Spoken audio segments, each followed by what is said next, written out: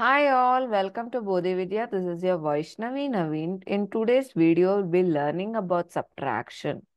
So generally, children do this borrowing method.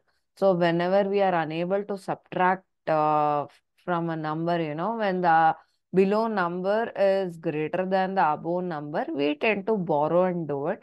And in regular method, what do? We try to borrow from here and make take this one, 7, borrow 1 and make this 10, cancel and then make it 9. And again here we make it 9 and then so we are doing this process. So we are trying to bypass this process. Okay.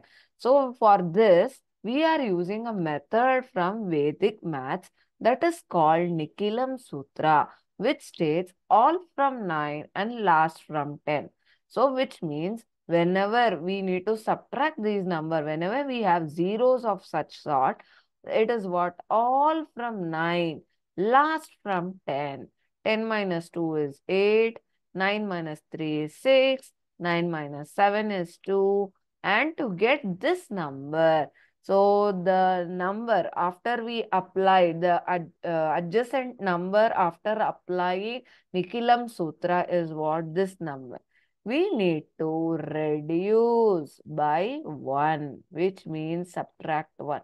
8 minus 1 is what? 7. So this is your final answer. So all from 9, last from 10. 10 minus 1 is how much? 9. 9 minus 8 is 1. 9 minus 2 is 7. Reducing this 7 by 1 is what? 6. Now, I'll not write it down. I'm going to do it directly. 10 minus 9 is 1. 9 minus 1 is how much? 8.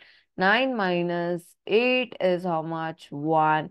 And 2 is here. We are reducing 2 by 1. That is 1. Yeah. 10 minus 2 is how much? 10 minus 2 is 8. 9 minus 3 is 6. 9 minus 7 is what? 2. And 5 minus 3, we need to carry out this operation. 5 minus 2, sorry. 5 minus 2 is how much? 3. Now reduce this 3 by 1 and that is 2.